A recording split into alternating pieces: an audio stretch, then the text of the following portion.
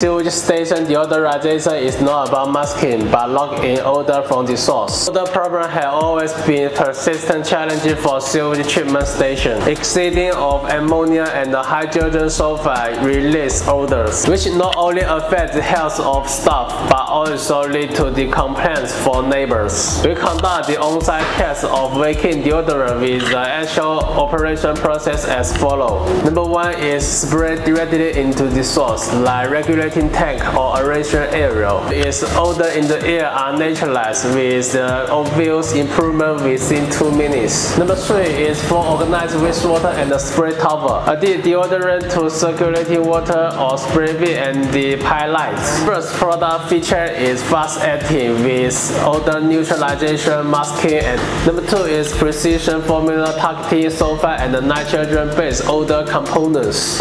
Number 3 is suitable for multiple scenarios such as spray system, optimization equipment, and the manual spray. The deodorant application has municipal sewage plant, industrial sewage station, regulating tank, and the sludge dewatering workshop.